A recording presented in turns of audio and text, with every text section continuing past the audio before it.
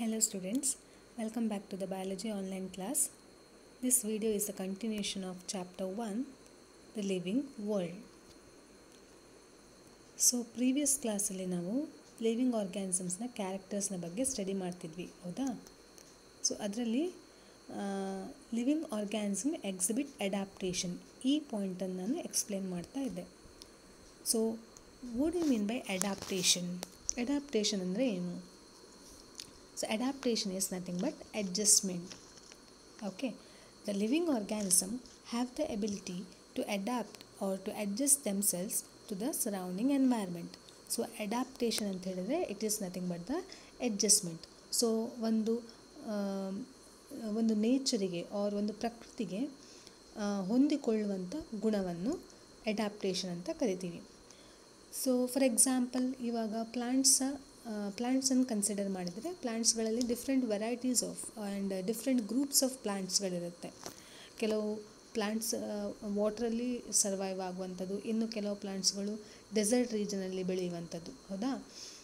So ಈಗ dessert ರೀಜನ್ನ ಪ್ಲಾಂಟ್ಸ್ಗಳನ್ನು consider ಮಾಡಿದರೆ ನೀವು ಅಬ್ಸರ್ವ್ ಮಾಡಿರ್ಬೋದು, ಪ್ಲಾಂಟ್ಸ್ಗಳು ಸರ್ವೈವ್ ಆಗಲಿಕ್ಕೆ ಮೇಯ್ನಾಗಿ ಬೇಕಾಗಿರುವಂಥದ್ದು ವಾಟರ್ ಹೌದಾ.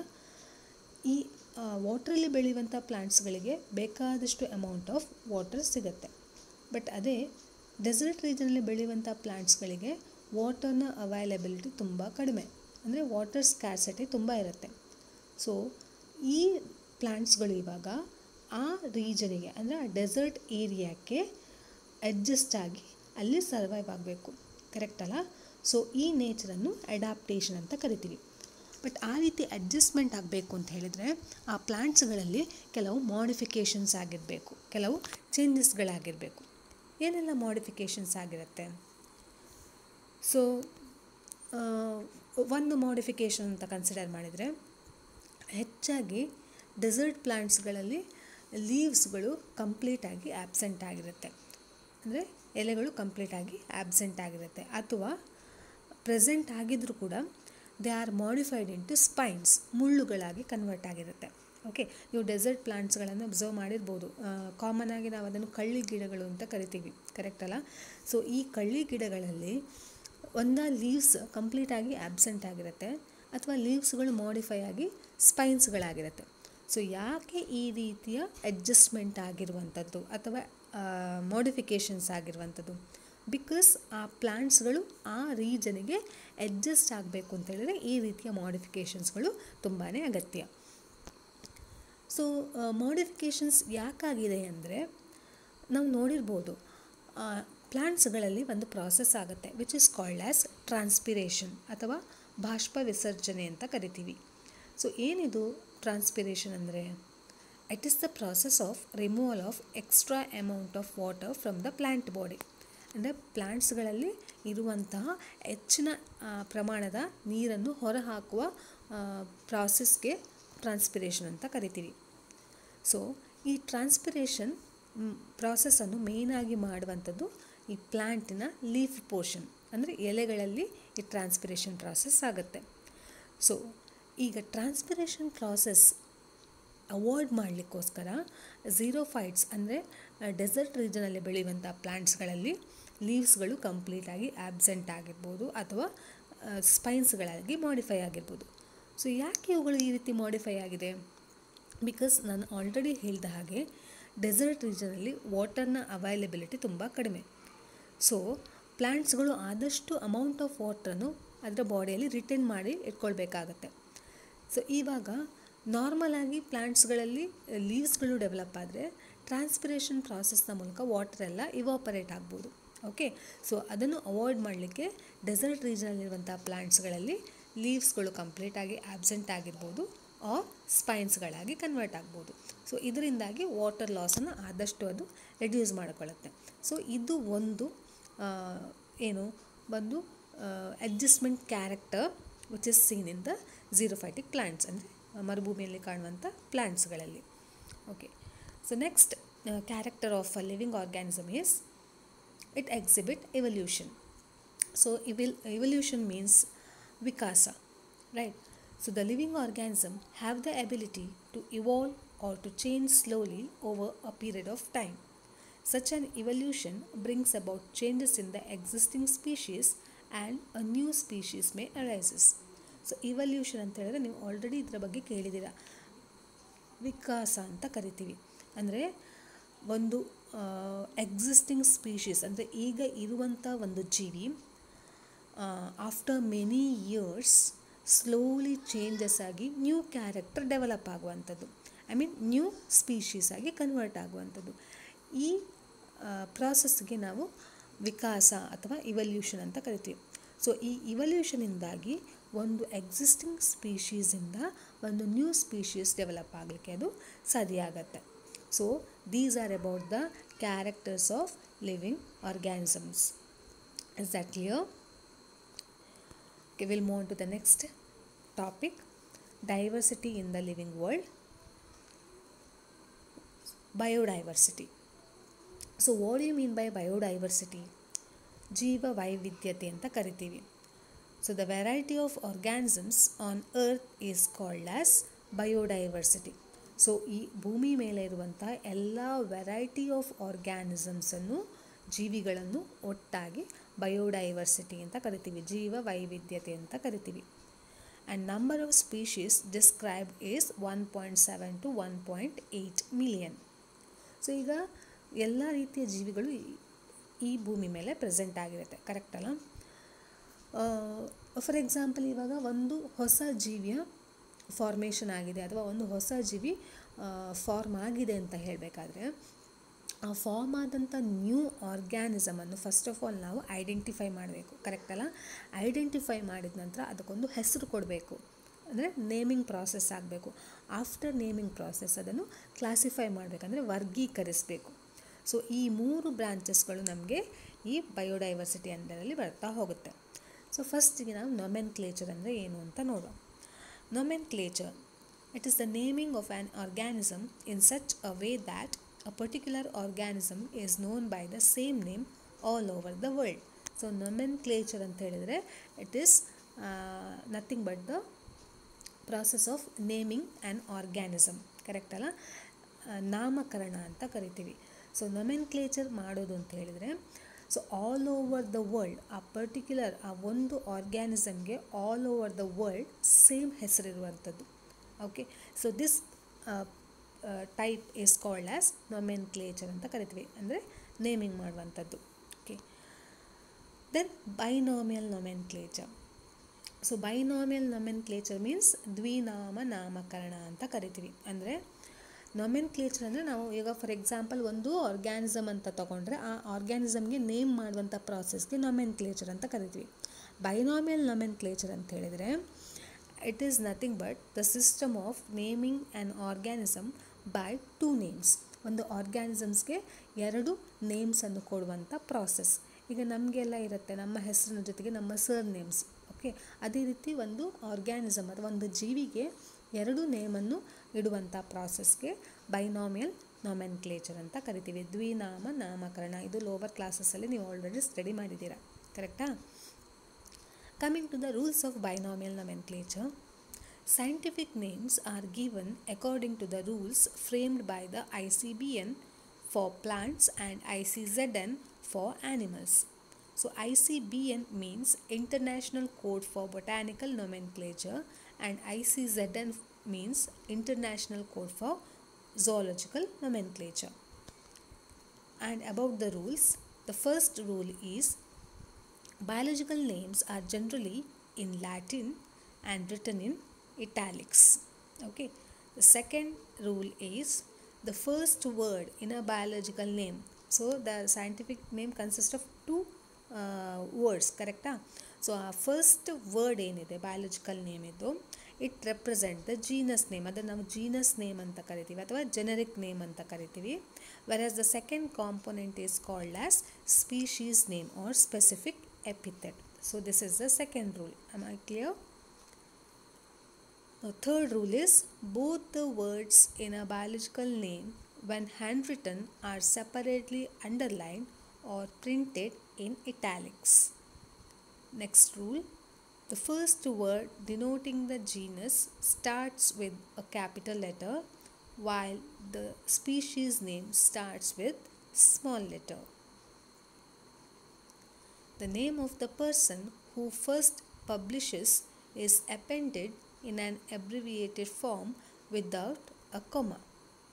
For example, Mangifera indica Lin. Okay, so Mangifera indica ಅನ್ನುವಂಥದ್ದು it is the scientific name of mango. ಕರೆಕ್ಟಾ? ಸೊ ಮ್ಯಾಂಗೋಗೆ ಈಗ ಆಲ್ ಓವರ್ ದ ವರ್ಲ್ಡ್ ಒಂದೇ ಸೇಮ್ ನೇಮ್ ಇರಬೇಕು ಅಂತ ಹೇಳಿದ್ರೆ ಅದರ name it is Mangifera Indica. Okay, this is the scientific name of mango. So ಈ Mangifera ಇಂಡಿಕಾದಲ್ಲಿ 2 words ಇರುತ್ತೆ, 2 ಕಾಂಪೊನೆಂಟ್ಸ್ ಇರುತ್ತೆ, ಮ್ಯಾಂಜಿಫೆರಾ ಮತ್ತು Indica. So Mangifera is the first component and Indica is the second component. ಕರೆಕ್ಟಾ? So that according to the binomial nomenclature rule, the first component of the biological name is called as genus name. So that Mangifera indica dalli Mangifera first component, ಇದನ್ನು ಇವಾಗ ನಾವು genus name ಅಂತ ಕರಿತೀವಿ, and Indica ಅನ್ನುವಂಥದ್ದು second component, ಅದನ್ನು species name ಅಂತ ಕರಿತೀವಿ. ಆಮೇಲೆ ಈ ಮ್ಯಾಂಜಿಫೆರಾದಲ್ಲಿ ಅಂದರೆ ಜೀನಸ್ ನೇಮಲ್ಲಿ ಫಸ್ಟ್ ಲೆಟ್ರ್ ಯಾವತ್ತು ಕ್ಯಾಪಿಟಲಲ್ಲಿರಬೇಕು, and species name it starts with the small letter. Okay, so these are about the rules of binomial nomenclature and these are very very important. Am I clear? Okay, we'll move on to the next topic. So nomenclature ಆಯಿತು. ಇವಾಗ next ಬರುವ identification and ಕ್ಲಾಸಿಫಿಕೇಷನ್ಗೆ. So ಒಂದು ಹೊಸ ಜೀವಿ form ಆಯಿತು ಅಂತ ಹೇಳಿದ್ರೆ ಅದಕ್ಕೆ ನಾವು ಫಸ್ಟಿಗೆ ಗುರುತಿಸಬೇಕು, ಅಂದರೆ ಐಡೆಂಟಿಫಿಕೇಷನ್ ಈಸ್ ನಥಿಂಗ್ ಬಟ್ ಗುರುತಿಸುವುದು. ದೆನ್ ಕ್ಲಾಸಿಫಿಕೇಷನ್ ಅಂತ ಹೇಳಿದ್ರೆ ವರ್ಗೀಕರಿಸುವುದು. Okay, identification means it is the process of recognizing the identity of an organism by describing its parts and then comparing it with another known organism. So it is a process of recognizing the identity of an organism by describing its parts and then comparing it with another known organism. So ಹೊಸ ಜೀವಿ form ಆದದ್ದನ್ನು ಅದರ identity ಫಸ್ಟಿಗೆ ನಾವು ಹೇಗೆ ಮಾಡೋದು ಅಂತೇಳಿದ್ರೆ ಅದರ ಪಾರ್ಟ್ಸನ್ನು describe ಮಾಡಿ ನೆಕ್ಸ್ಟ್ ಆ ಡಿಸ್ಕ್ರಿಪ್ಷನನ್ನು ಬೇರೆ ನೋನ್ ಆರ್ಗ್ಯಾನಿಸಮ್ನ ಜೊತೆಗೆ ಕಂಪೇರ್ ಮಾಡುವಂಥದ್ದು. ಓಕೆ, ದೆನ್ ಕ್ಲಾಸಿಫಿಕೇಷನ್ ಅಂತ ಹೇಳಿದರೆ it is the orderly arrangement of living R fossil organism under specific groups based on the similarities and differences. So after identification ನಾವು ನೇಮ್ ಮಾಡ್ತೀವಿ, ಆಮೇಲೆ ಅದನ್ನು ವರ್ಗೀಕರಿಸ್ತಾ ಹೋಗೋದು, ಯಾವ ಗ್ರೂಪಿನ ಅಂಡರಲ್ಲಿ ಅದನ್ನು ಕ್ಲಾಸಿಫೈ ಮಾಡೋದು ಅಂತೇಳಿ. That is called as classification. Next comes the topic taxonomy and systematics. So taxonomy means it is the science of identification, nomenclature and classification of an organism, whereas systematic means placing of an organism. So ಇದರ ಮೊದಲಿನ ಸ್ಲೈಡ್ಸಲ್ಲಿ ನಾವು ನೊಮೆನ್ಕ್ಲೇಚರ್ ಬಗ್ಗೆ, identification ಮತ್ತು ಕ್ಲಾಸಿಫಿಕೇಷನ್ನ ಬಗ್ಗೆ ನೋಡಿದ್ದೀವಿ. Okay, ಈ 3 ಕಾಂಬಿನೇಷನನ್ನು ಒಟ್ಟಾಗಿ ನಾವು ಟ್ಯಾಕ್ಸಾನಮಿ ಅಂತ ಕರಿತೀವಿ. So the taxonomy involves identification of the organism, nomenclature of the organism as well as the classification of the organism. Whereas systematic means it is the process of placing of an organism. So ಒಂದು ಆರ್ಗ್ಯಾನಿಸಮನ್ನು ಒಂದು ಆರ್ಡ್ರಲ್ಲಿ place ಮಾಡುವಂಥ ಪ್ರಾಸೆಸ್ಗೆ systematic ಅಂತೇಳಿ ಕರಿತೀವಿ. Okay, so ಈ classification ಮಾಡಬೇಕಾದ್ರೆ, ಆರ್ಗ್ಯಾನಿಸಮ್ನ classification ಮಾಡಬೇಕಾದ್ರೆ this classification it involves ಹೈಯರಾರ್ಕಿ of steps. ತುಂಬ ಸ್ಟೆಪ್ಸ್ಗಳಿರುತ್ತೆ ಕ್ಲಾಸಿಫಿಕೇಷನಲ್ಲಿ, and each step represent the rank R category. Each ಸ್ಟೆಪ್ಪನ್ನು ನಾವು ರ್ಯಾಂಕ್ ಅಥವಾ ಕ್ಯಾಟಗರಿ ಅಂತ ಕರಿತೀವಿ, and this rank is called as ಟ್ಯಾಕ್ಸಾನಮಿಕ್ category, and all the categories together constitute the ಟ್ಯಾಕ್ಸಾನಮಿಕ್ ಹೈಯರಾರ್ಕಿ, and in the ಟ್ಯಾಕ್ಸಾನಮಿಕ್ ಹೈಯರಾರ್ಕಿ each category is a unit and this unit is commonly called as taxa. For example, ಇಲ್ಲಿ ನಾನು ಕೊಟ್ಟಿದ್ದೀನಿ ನೋಡಿ, Kingdom, phylum, class, order, family, genus and species. So this is the figure of taxonomic categories showing hierarchical arrangement in the ascending order. Okay, so ಇಲ್ಲಿ ನಾನು ಹೇಳಿದೆ ಟ್ಯಾಕ್ಸನಾಮಿಕ್ category, ಟ್ಯಾಕ್ಸನಾಮಿಕ್ ಹೈಯರಾರ್ಕಿ ಏನು ಹಾಗಂದರೆ, so ಒಂದು organism ಅಥವಾ ಒಂದು ಜೀವಿಯನ್ನು ಕ್ಲಾಸಿಫೈ ಮಾಡಿದಾಗ ಆ ಕ್ಲಾಸಿಫಿಕೇಷನಲ್ಲಿ ಸೆವೆರಲ್ ಸ್ಟೆಪ್ಸ್ಗಳು ಇನ್ವಾಲ್ವ್ ಆಗುತ್ತೆ. ಸೊ ಆ ಸ್ಟೆಪ್ಸ್ಗಳನ್ನು ನಾವು ಕ್ಯಾಟಗರಿ ಅಂತ ಕರಿತೀವಿ, ಆ್ಯಂಡ್ ಆ ಕ್ಯಾಟಗರಿಗೆ ಟ್ಯಾಕ್ಸನಾಮಿಕ್ ಕ್ಯಾಟಗರಿ ಅಂತ ಕರಿತೀವಿ. ಕರೆಕ್ಟಾ? ಸೊ ಈ ಟ್ಯಾಕ್ಸನಾಮಿಕ್ ಕ್ಯಾಟಗರಿಯಲ್ಲಿ ಡಿಫ್ರೆಂಟ್ ಸ್ಟೆಪ್ಸ್ಗಳಿರುತ್ತೆ, ಡಿಫ್ರೆಂಟ್ ಟ್ಯಾಕ್ಸನಾಮಿಕ್ ಕ್ಯಾಟಗರೀಸ್ ಇರುತ್ತೆ. ಆ ಎಲ್ಲ ಕ್ಯಾಟಗರೀಸನ್ನು ನಾವು ಒಟ್ಟಾಗಿ ಟ್ಯಾಕ್ಸನಾಮಿಕ್ ಹೈಯರಾರ್ಕಿ ಅಂತ ಕರಿತೀವಿ. ಆ್ಯಂಡ್ ಆ ಟ್ಯಾಕ್ಸನಾಮಿಕ್ ಹೈಯರಾರ್ಕಿಯಲ್ಲಿ ಈಚ್ ಕ್ಯಾಟಗರಿ ಏನಿದೆ ಅದೊಂದು ಯೂನಿಟ್ ಆಗಿರುತ್ತೆ, and that unit is called as ಟ್ಯಾಕ್ಸಾ. ಇನ್ನೊಂದು ಸರ್ತಿ ಎಕ್ಸ್ಪ್ಲೇನ್ ಮಾಡ್ತೀನಿ ನೋಡಿ. ಸೊ ಫಾರ್ ಎಕ್ಸಾಂಪಲ್, ಇವಾಗ Kingdom, phylum, class, order, family, genus, species ಎಲ್ಲ ಕೊಟ್ಟಿದ್ದೀವಿ ಅಲ್ವಾ. ಇದರಲ್ಲಿ ಕಿಂಗ್ಡಮ್ ಅಂತ ಹೇಳಿದರೆ ಸಾಮ್ರಾಜ್ಯ, ಫೈಲಮ್ ಅಥವಾ ಡಿವಿಷನ್ ಅಂತ ಹೇಳಿದರೆ ವಂಶ, ಕ್ಲಾಸ್ ಅಂದರೆ ವರ್ಗ, ಆರ್ಡರ್ ಅಂದರೆ ಗಣ, ಫ್ಯಾಮಿಲಿ ಅಂದರೆ ಕುಟುಂಬ, ಜೀನಸ್ ಅಂದರೆ ಜಾತಿ, ಸ್ಪೀಷೀಸ್ ಅಂದರೆ ಪ್ರಭೇದ ಅಂತ ಕರಿತೀವಿ. ಸೊ ಇದರಲ್ಲಿ ಈಚ್ ಸ್ಟೆಪ್ ಏನಿದೆ, ಸ್ಪೀಷೀಸ್, ಜೀನಸ್, ಫ್ಯಾಮಿಲಿ, ಈಚ್ ಸ್ಟೆಪ್ಪನ್ನು ನಾವು ಟ್ಯಾಕ್ಸನಾಮಿಕ್ ಕ್ಯಾಟಗರಿ ಅಂತ ಕರಿತೀವಿ. ಆ್ಯಂಡ್ ಎಲ್ಲ ಸ್ಟೆಪ್ಸ್ಗಳನ್ನು, ಎಲ್ಲ ಟ್ಯಾಕ್ಸನಾಮಿಕ್ ಕ್ಯಾಟಗರಿಯನ್ನು ಒಟ್ಟಿಗೆ ಟ್ಯಾಕ್ಸನಾಮಿಕ್ ಹೈಯರಾರ್ಕಿ ಅಂತ ಕರಿತೀವಿ. ಅಂಡರ್ಸ್ಟುಡ್? ಈ ಟ್ಯಾಕ್ಸನಾಮಿಕ್ ಹೈಯರಾರ್ಕಿಯಲ್ಲಿ each category is a unit. ಪ್ರತಿಯೊಂದು ಕ್ಯಾಟಗರಿ ಕೂಡ ಒಂದೊಂದು ಯೂನಿಟ್. ಓಕೆ, ಆ್ಯಂಡ್ ಆ ಯೂನಿಟಿಗೆ ನಾವು ಟ್ಯಾಕ್ಸಾನ್ ಅಂತ ಕರಿತೀವಿ. ಫಾರ್ ಎಕ್ಸಾಂಪಲ್, ಇವಾಗ ಜೀನಸ್, ಸ್ಪೀಷೀಸ್, ಫ್ಯಾಮಿಲಿ ಇವುಗಳೆಲ್ಲ ಟ್ಯಾಕ್ಸನಾಮಿಕ್ ಕ್ಯಾಟಗರೀಸ್, ಆ್ಯಂಡ್ ಒಟ್ಟಿಗೆ ಇವುಗಳನ್ನು ಟ್ಯಾಕ್ಸನಾಮಿಕ್ ಹೈಯರಾರ್ಕಿ ಅಂತ ಕರಿತೀವಿ. ಆ್ಯಂಡ್ ಈ ಟ್ಯಾಕ್ಸನಾಮಿಕ್ ಹೈಯರಾರ್ಕಿಯಲ್ಲಿ ಸ್ಪೀಷೀಸ್ ಅನ್ನುವಂಥದ್ದು ಒಂದು unit, and that unit is called as a ಟ್ಯಾಕ್ಸಾನ್.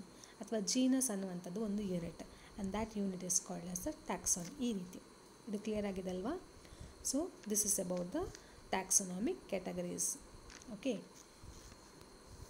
next, coming to the first taxon, the unit of taxonomic category, that is species. So the species, it may be defined as a group of closely related organisms capable of interbreeding to produce fertile offsprings. So once again I'll repeat, it may be defined as a group of closely related organisms capable of interbreeding to produce fertile offsprings. ಇವುಗಳನ್ನು ನಾವು species ಅಂತ ಕರಿತೀವಿ, ಪ್ರಭೇದಗಳು. For example, ಇವಾಗ all humans belong to species sapiens. ನಾವೆಲ್ಲ human beings ಎಲ್ಲರೂ ಒಂದೇ ಸ್ಪೀಷೀಸ್ಗೆ ಸೇರ್ತೇವೆ, ಅಂದರೆ ಒಂದೇ ಪ್ರಭೇದಕ್ಕೆ ಸೇರ್ತೀವಿ. That is nothing but sapiens. ಅರ್ಥ ಆಯ್ತಾ? ನೆಕ್ಸ್ಟ್, ಜೀನಸ್ ಅಂದ್ರೇನು? Genus means it is a group of closely related species. Okay, it is a group of closely related species. For example, ಇಲ್ಲಿ ನಾನು ಕೊಟ್ಟಿದ್ದೀನಿ genus Solanum. Okay, so this genus Solanum, it contains potato, tomato, brinjal. So ಈ ಮೂರು ಪ್ಲ್ಯಾಂಟ್ಸನ್ನು ನಾನು ಇಲ್ಲಿ example ಆಗಿ ಕೊಟ್ಟಿದ್ದೀನಿ. So genus ಸೊಲ್ಯಾನಮ್, but the types of plants ಯಾವುದೆಲ್ಲ? Potato, tomato, brinjal. ಓಕೆ, ಇದರಲ್ಲಿ ಜೀನಸ್ ಸೇಮ್, ಬಟ್ ಸ್ಪೀಷೀಸ್ ಮಾತ್ರ ಡಿಫ್ರೆಂಟ್ ಆಗಿರುತ್ತೆ, ಅಂದರೆ closely related species. For example, ಈಗ potato, which is nothing but the scientific name is ಸೊಲ್ಯಾನಮ್ ಟ್ಯೂಬರೋಸಮ್. ಅದೇ tomato, ಸೊಲ್ಯಾನಮ್ ಲೈಕೋಪರ್ಸಿಕಮ್. Brinjal ಅಂದರೆ ಸೊಲ್ಯಾನಮ್ ಮೆಲಾಂಗೆನಾ. Okay, ನೋಡ್ಬೋದು ನೀವು, ಇದರಲ್ಲಿ genus same but species R closely related. ಅರ್ಥ ಆಗ್ತಾ ಉಂಟಾ? ಸೊ ಜೀನಸ್ ಅಂತ ಹೇಳಿದರೆ it consist of a group of closely related species. Am I clear? So ಇನ್ನೂ ಒಂದು example ತೊಗೊಳ್ಳೋದಾದರೆ genus ಪ್ಯಾಂಥೆರಾ. Okay, this consist of closely related species. ಯಾವುದೆಲ್ಲ? ಪ್ಯಾಂಥೆರಾ Leo ಅಂದರೆ lion, ಪ್ಯಾಂಥೆರಾ ಪಾರ್ಡಸ್ ಅಂದರೆ ಲೆಪರ್ಡ್, ಆ್ಯಂಡ್ ಪ್ಯಾಂಥೆರಾ ಟೈಗ್ರೆಸ್ ಅಂದರೆ ಟೈಗರ್. ಸೊ ಇವುಗಳು ಮೂರು ಕೂಡ closely related species belonging to the same genus ಪ್ಯಾಂಥೆರಾ. Understood? Okay, next category is family. It is a group of closely related genera. For example, family Solanaceae. It contains genus Solanum, genus Petunia and genus Datura. ಅಂದರೆ ಇಲ್ಲಿ family same but the genus are closely related. So genus Solanum, Petunia, Datura ಇವುಗಳೆಲ್ಲ closely related ಜನರ, but ಅದರ family ಮಾತ್ರ ಒಂದೇ, that is Solanaceae. ಅದೇ ರೀತಿ family ಫೆಲಿಡೆಯಲ್ಲಿ ಕೂಡ genus Panthera and genus Felis ಇವುಗಳು ಎರಡು ಕ್ಲೋಸ್ಲಿ ರಿಲೇಟೆಡ್ ಜನರ. Okay, so family means it consists of closely related genera belonging to same family. Next is order. It's a group of closely related families. For example, order Polymoniales, under that family Convolvulaceae and family Solanaceae. ಅದೇ ರೀತಿ order Carnivora, under that family Felidae and family Canidae. So order means it consists of closely related families. Okay, order alli it consists of a group of closely related families. So order same but contains closely related families. Next, class. It's a group of closely related orders. For example, class Dicotyledonnae contains order Polymonialis and order Sapindalis. Likewise, class Mammalia contains order Primata and order Carnivora. Next, phylum or division. It's a group of closely related classes. For example, division Angiospermae contains class Dicotyledonnae and class Monocotyledonnae. Likewise, phylum Chordata contains class Amphibia, class Reptilia, class Aves and class Mammalia. So ಇಲ್ಲಿ ಕೂಡ ಹಾಗೆ division same but it contains closely related classes. And next, kingdom. It is a group of closely related phyla or divisions. So ನಾವು ಪ್ಲಾಂಟ್ಸ್ಗಳಲ್ಲಿ division ಅಂತ use ಮಾಡ್ತೀವಿ, ಅದೇ ಆ್ಯನಿಮಲ್ಸ್ಗೆ ಬಂದಾಗ instead of division we are using the term phylum. Okay, so Kingdom ಅಂತ ಹೇಳಿದ್ರೆ it is a group of closely related phyla or division. For example, kingdom Plantae contains division Angiospermae and division Gymnospermae. ಅದೇ ರೀತಿ kingdom Animalia contains phylum Chordata and phylum Arthropoda. Is that clear? So now this picture, it is the figure of organisms with their taxonomic categories. For example ಇವಾಗ ನಾನು ಒಂದು explain ಮಾಡ್ತೀನಿ, ಅದೇ ರೀತಿ ಉಳಿದದ್ದು ಇರುತ್ತೆ. Man, common name man. So biological name ಏನಿರುತ್ತೆ ಅಂದರೆ ಸೈಂಟಿಫಿಕ್ ನೇಮ್ ಹೋಮೋಸೆಪಿಯನ್ಸ್. ಈಗ ನಾವು ಟ್ಯಾಕ್ಸೋನಾಮಿಕ್ ಕ್ಯಾಟಗರಿ ಪ್ರಕಾರ ಹೋಗೋದಾದರೆ ಮ್ಯಾನ್ನ ಡಿವಿಷನ್ ಅಂದರೆ ಕಿಂಗ್ಡಮ್ ಏನಾಗಿರುತ್ತೆ, ಕಿಂಗ್ಡಮ್ ಆ್ಯನಿಮೇಲಿಯಾ. ಅದೇ ರೀತಿ ಫೈಲಮ್ ಏನಿರುತ್ತೆ, ಕಾರ್ಡೇಟಾ ಆಗಿರುತ್ತೆ. Class Mammalia, order Primata, family Hominidae, genus Homo and species Sapiens. ಅರ್ಥ ಆಗ್ತಾ ಉಂಟಾ? ಇನ್ನೊಂದು example ತೊಗೊಳ್ವಾ, house fly. So house ಫ್ಲೈಯಲ್ಲಿ Kingdom ಏನಾಗಿರುತ್ತೆ, ಆ್ಯನಿಮೇಲಿಯಾ, phylum Arthropoda, class ಇನ್ಸೆಕ್ಟಾ, order ಡಿಪ್ಟೆರಾ, family ಮ್ಯೂಸಿಡೆ, genus Musa and species Domestica. Okay, so ಅದೇ ರೀತಿ mango ಮತ್ತು wheat ಪ್ಲ್ಯಾಂಟ್ಸ್ನ ಟ್ಯಾಕ್ಸೋನಾಮಿಕ್ categories ಇದೆ. And all these ಟ್ಯಾಕ್ಸೋನಾಮಿಕ್ categories are very very important. ನೀವು ನೋಡ್ಕೊಳ್ಬೇಕಾಗತ್ತೆ, ಇದು ಎಕ್ಸಾಮಿಗೆ ಬರುವಂಥದ್ದು. Thank you.